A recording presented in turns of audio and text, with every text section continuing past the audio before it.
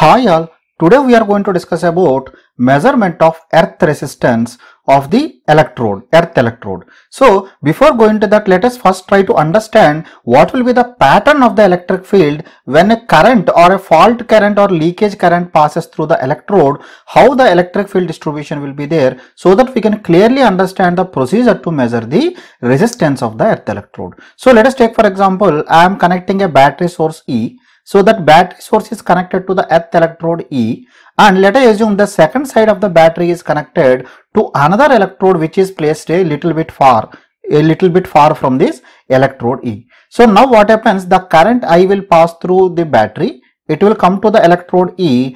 Through the electrode it will pass through the ground, from the ground it will pass through the ground or the earth, and it will return back from the electrode B to the battery. So when the current is passing between the electrode E to B, it will not pass linearly between these things, because when the current comes out of the electrode, the distribution of the electric field or distribution of the current will be like this. So at this, from this positive terminal, because this is connected to the positive terminal, this electrode is positive, from this the electric field lines will diverge near to the electrode. That means near to the electrode, the potential gradient will be very high. It will go on changing at a faster rate because current density will be highest here. Gradually it will start distributing. Then after that it will maintain nearly constant because it will maintain a straight line. Again, while reaching near to the electrode B, again this electric field will diverge. So similar is the case of distribution of the current. So that current will return back from here. So if you want to measure the resistance, what we have to measure? We have to measure the voltage where the potential is equal to constant. So if you take the distribution of this potential distribution, the distribution of potential distribution will be like this. From the electrode, let us assume electrode is having a potential of E. So from this potential, that means from this electrode, the voltage, the potential gradient will change drastically. It will reach some constant value. So after some distance it will reach the constant value. Then it is maintained constant. Again near to the select electrode, second electrode, it will drastically change. Again near to the second electrode, it will drastically change. This will be the distribution of the voltage. So practically speaking, we can just draw it in the inverse. So actually that will be the correct one, because here the potential is positive. So potential will gradually decrease. Then it will remain constant. And again when it reaches to this electrode, it will vary like this. Or we can tell that this is the voltage between VE, and in the center point, somewhere in the center point, I am taking that point as A. That means potential between electrode E to A, if you take, it is varying it drastically. By the time it reaches this point A, up to this point it remains nearly constant. Again what happens, by the time you reach to the electrode B, again it reaches to the negative value, or the total potential change will be equal to E. Total potential change will be equal to E. Out of this value we can tell it as this is VAB. That means voltage of A with respect to B. So this way the potential variation will be there. Or otherwise, if you calculate the resistance, how the resistance will vary, earth resistance with respect to distance between the electrodes. So the resistance will vary like this, then it remain constant, then again it will vary like this. Or otherwise, if you want to measure the resistance, that resistance will be equal to voltage divided by current. Using that we can measure it. So this voltage is nothing but this value of VEA.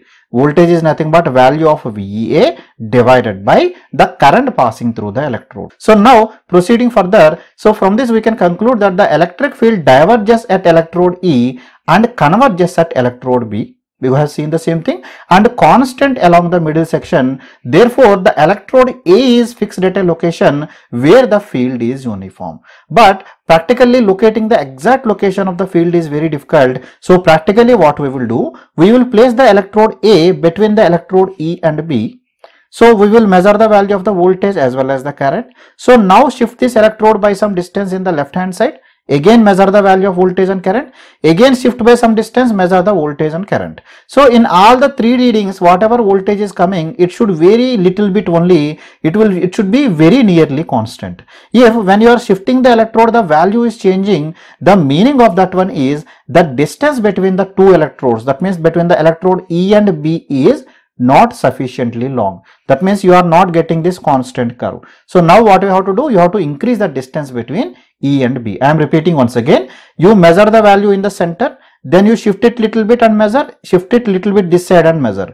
In all the three cases, whatever the voltmeter reading is showing, that should show nearly same value, only little bit variation is allowed, but more variation should not be there. So if more variation is there, that means the distance between the electrodes E and B is not sufficient to get this constant slope characteristic or constant characteristic. So now what we have to do, we have to increase the gap between the electrodes E and B and then make the setup again and measure it. So this thing we have to do.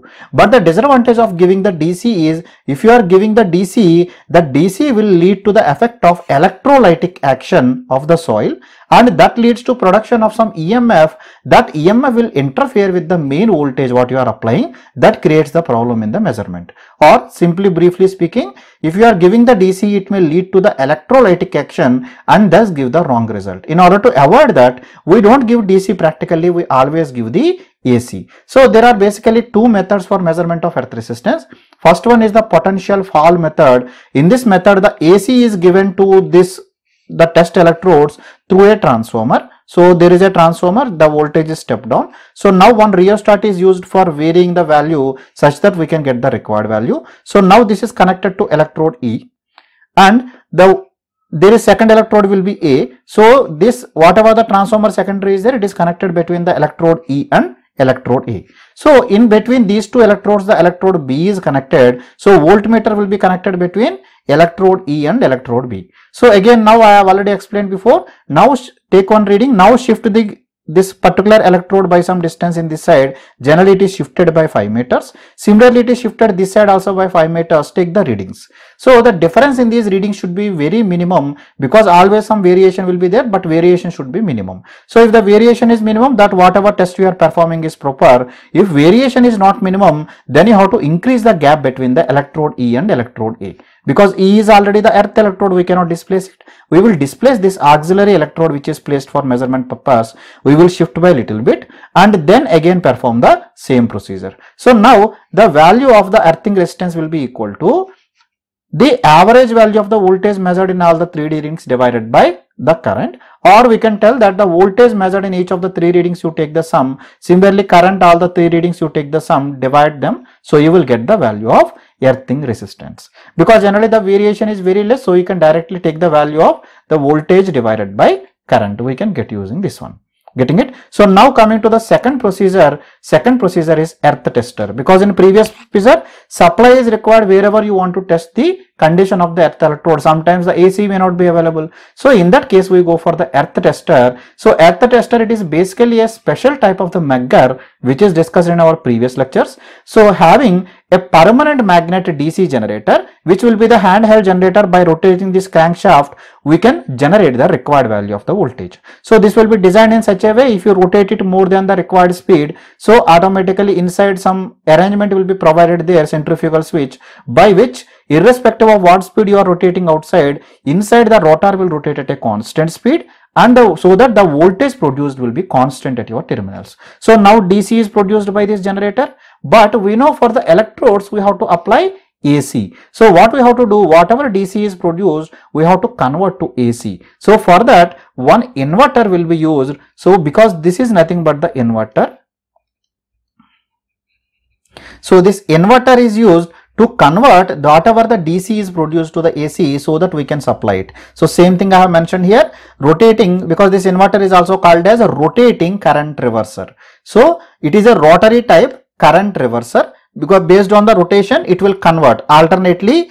It will supply that whatever DC is there, for some time one positive polarity will be connected to one electrode, sometime negative polarity will be connected. So that means every revolution 2 times the polarity will change. Accordingly, that DC will be converted to AC. So that AC will be applied to the electrodes. So you can see here, whatever the AC that is produced from this end, so AC 1 is connected to this side and second terminal is connected here. Okay, one terminal is connected here and the second terminal is connected here. AC is applied to these electrodes. So from here you can see this is connected to C, because this is called as current electrode, because we are measuring the current, and similarly here it is connected to current electrode beginning 1, which is connected to E. So now in order to measure the voltage, so voltage will be measured between the terminal E and the P. So for that we are using 2 more terminals, one lead is P1, another lead is P2. So these 2 leads are connected to measure the voltage. So now for measurement of the resistance, what we do, we use the ratio type ohm meter. What is ratio type ohm meter? We have already discussed in the Megger topic. You can please refer there. That ratio type ohm meter, what it will do, it will take the ratio of the current passing through the potential coil and the current coil, and accordingly it show the deflection. That means torque is proportional to ratio of the currents passing through these things. So accordingly it will display. So if you are keeping it in such a way that the torque, the positive torque will be due to potential coil and negative torque is due to the current coil. So in that case the ratio will be potential by current. So automatically it will indicate the value of the resistance directly. But this ratio type ratio type ohm meter basically need the DC. But here whatever is coming from the electrodes is AC. So again it will be converted to DC.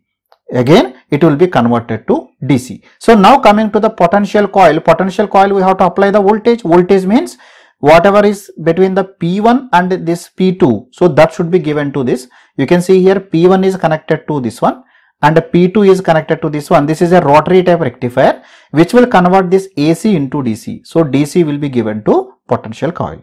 So now coming to the current coil will measure the current supplied from this DC source. So that's why you can see here the DC source, whatever DC is there, that DC is directly connected. So you can see here this is one terminal. So this is the second one. So this is the second one. The DC is supplied which is passing through the terminals C1 and C2. Whatever current is passing between C1 and C2, so that is rectified to DC and that DC is given here.